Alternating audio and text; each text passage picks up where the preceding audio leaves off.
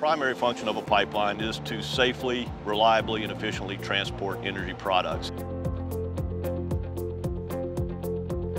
I have about 500 miles of pipeline under my direct control. However, in the total U.S., there's like 2 million miles of buried transmission lines, and that actually would circle the globe over 80 times. So pipelines are everywhere. They're in rural areas, they're in urban areas, and we even have pipelines in the marsh. So pretty much anywhere in the U.S., you'll find a pipeline. Pipelines are used to transport products such as crude oil, natural gas, propane, liquid natural gas. These products are used in your house, they're used in manufacturing, the gasoline you put in your car, into diesel fuel, into jet fuel, and things like that. They provide a source of energy for your furnace, for your stoves. The electricity, believe it or not, that comes to your home. There's several power plants out there that run on natural gas. Most pipelines, the majority of the pipelines are below ground. Depth of the pipeline varies. The pipeline right-of-way is usually a designated strip of land where, when the pipeline was installed, we purchased the rights to lay the pipeline through that area. We try to keep it maintained so it doesn't look like the rest of the area as far as trees and brush and all that growing up.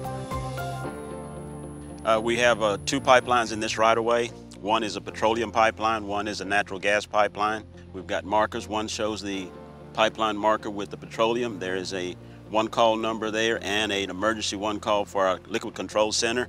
And on the gas side, that's the same thing. We have a control number for our gas control center. Certain companies have different markers. Some are round like a baseball or pie. Some are square, but they all have the same information. They're at all road crossings, all railroad crossings, and if we try to make sure that we can see from one marker to the next. Every piece of pipe, every piece of equipment has an inspection schedule, an inspection procedure. We make sure that equipment and those pipelines remain in good shape. We talked about the right-of-way. We actually either fly our line quite frequently, or walk the line if it's a short line, or even drive the line if it's an urban area. Implement smart pigs in a lot of the pipelines. Smart pigs are they're electronic type pieces of equipment we can put into the pipeline. They will look for any type of wall loss. In the steel pipeline, if you've got corrosion. Pipelines have a very, very good track record of safety, and I'll call it a lack of product release, because there's a lot of engineering and effort that goes into assuring that they are intact, they're built properly, and they're maintained properly. I know that pipeline operators have various valving, they have pressure sensing, they have flow sensing technology that's constantly being monitored, that in the event, the unlikely event of an incident, they can shut down very, very quickly.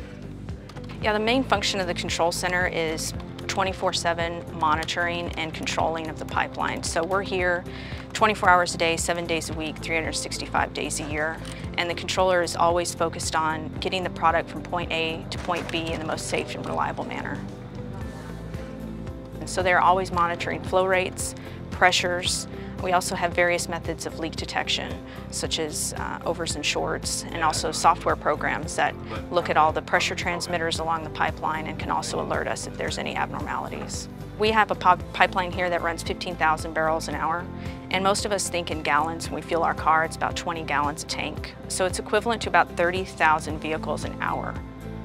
No other mode of transportation can move that much product safe and reliable as pipelines.